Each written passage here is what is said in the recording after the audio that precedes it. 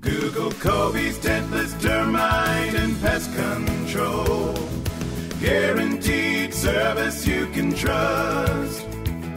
Call 727-462-0400. And we're back. And today's subject is caterpillars.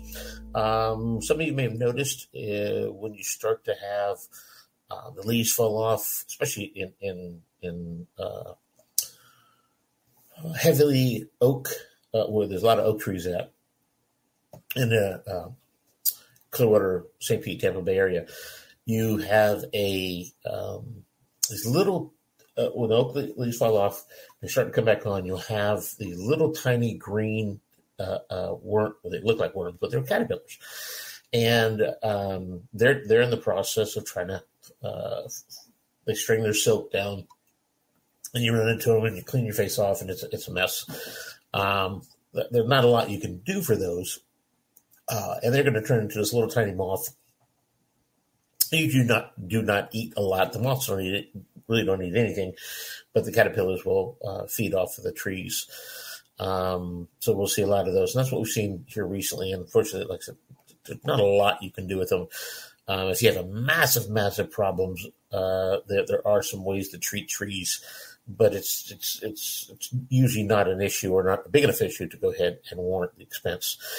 The ones that I am more concerned with, and these are the ones that I recommend that you be cautious of, if you see a fuzzy caterpillar. Now, they can be pet caterpillars, saddlebacks. There can be a number of different ones out there. In fact, those are all over the world. And they are extremely venomous. And I can't understand it's venomous because you're not going to get bit, but if you touch them, those spikes on their back light you on fire. Unfortunately, I had one time I had that situation to where I was doing a termite treatment around our property and walked through some shrubs, and my entire arm went on fire. I mean, instantaneous, boom, instant. From one side to the other, it was burning. What the heck was that? And it was a little tiny caterpillar on the bottom of the leaf, and the thing was no bigger than that. I mean, it was tiny. So I didn't even see it. And I had never, on that particular plant, I'd never seen them since then. That was the only time I've ever seen them in that area, or on that type of plant. And in all honesty, I really don't see a lot of them. But when you do, and if it's fuzzy, just stay away. I mean, that's the best thing I can do. Now, if you have multiples, and you definitely want to be aggressive and treat them. And if you have kids, absolutely you want to treat for these things. Like I said, usually their lifespan is pretty small.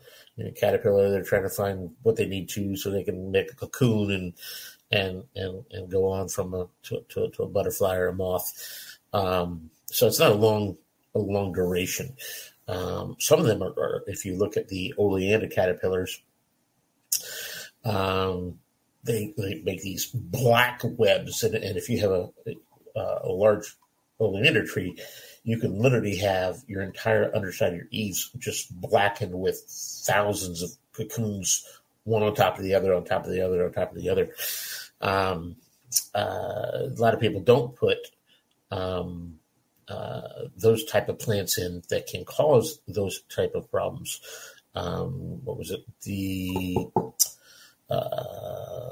Not crepe myrtles. I can't remember which one it was, but there's several plants, and that oak trees are known for. You can have tent caterpillars as well as those little green ones, and then bougainvilleas. That was the other one. Bougainvilleas have a problem, as well as oleander caterpillars, and just about anything. I mean, if it is in their diet, they're going to see that. If you had monarchs, they would be the milkweed is what you would do. But most people want them, the monarchs, because of how pretty the butterflies are. But long and short being is that if it's fuzzy, leave it alone. If you have more than one, you probably have a lot more, and you want to do some type of application or treatment on your shrubs. Usually a lawn company is what you want to do with that. So, anyway, I'm Coby with Coby's Tentless Termite and Pest Control. And as long as God keeps making them, we'll keep killing them. And I hope you found that helpful. You have a good day. Google Coby's Tentless Termite and Pest Control. Guaranteed service you can trust. Call 727-462-0400. Hi, I'm Coby with Coby's Tentless Termite and Pest Control. And if you're like most people, your home is your most valuable possession, and you want to protect it from termites, roaches, ants, rats, mice, and any other unwanted pests that can cause serious damage and disease to you, your family, and your pets. At Coby's, we understand that. We're a full-service pest control company, helping folks just like you live pest-free lives.